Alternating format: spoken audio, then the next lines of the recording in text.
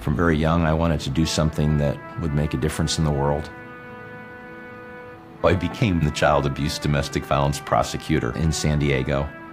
We had figured out by '89 that victims were going from place to place to place to place to place to get help.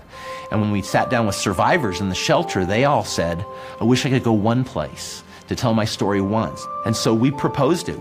Cops, prosecutors, advocates, doctors, nurses, therapists, chaplains, all under one roof.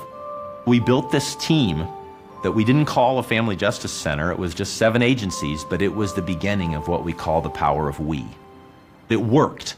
We started seeing homicides start to decline in San Diego. We started getting a lot of national attention. And then in 1996, as soon as I got elected city attorney, I said, I want to plan the San Diego Family Justice Center. I want to create this center, first one in America, where everybody can go one place for everything. We opened on October 10th of 2002, 25 agencies, one place where victims could go. So it wasn't just about domestic violence. Now it was about all the intersections of trauma that we were focused on. San Diego figured it out.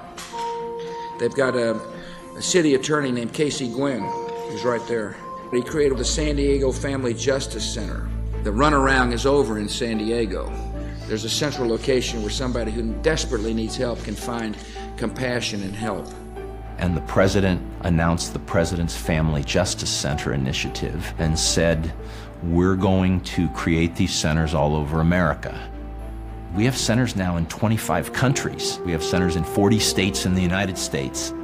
We had created Alliance for Hope International. Helping a child go. Camp Hope became part of the Family Justice Center.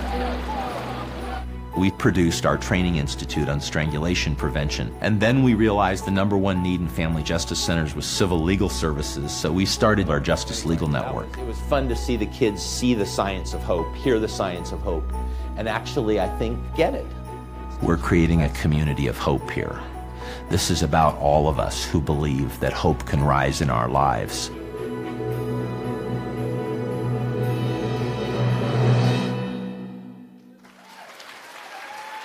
The 2018 Ronald Wilson Reagan Public Policy Award goes to Casey Gwinn.